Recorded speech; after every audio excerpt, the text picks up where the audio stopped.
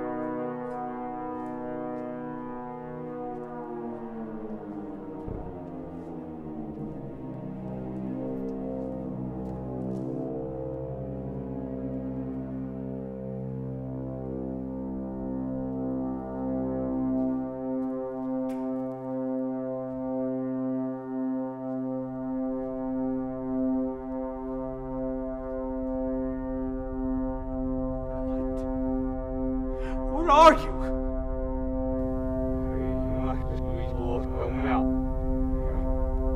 I'm sorry, I don't understand what you mean.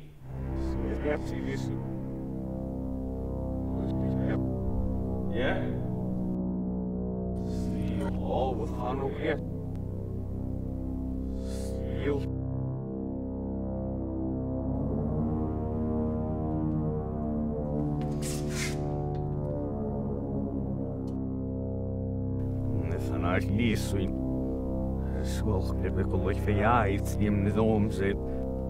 What?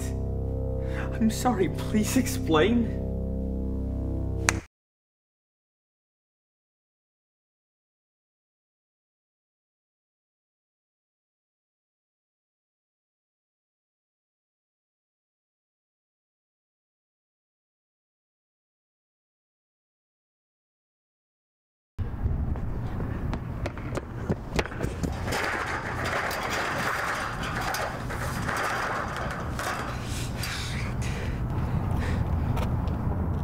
you need help, sir? Yeah.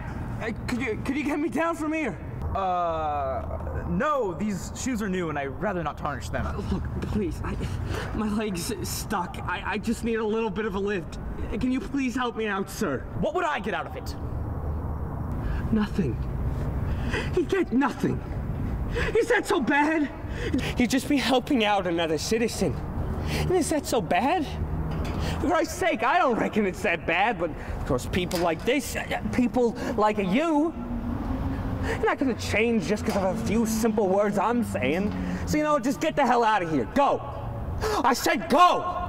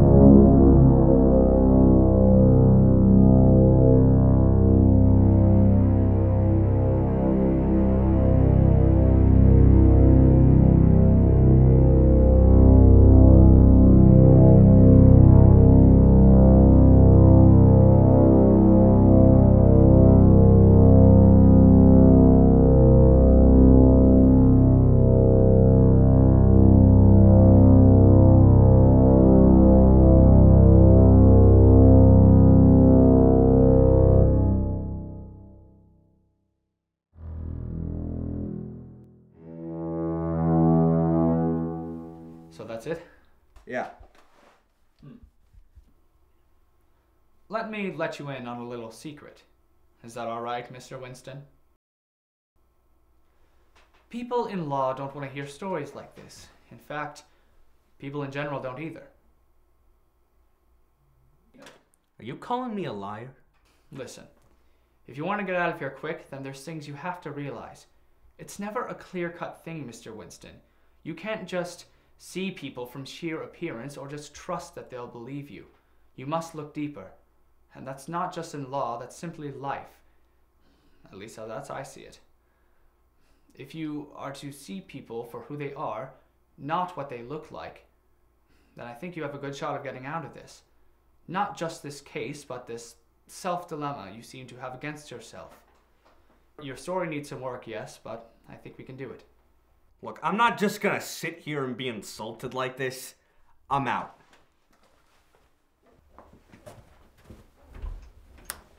Hey! Hey, what the hell is going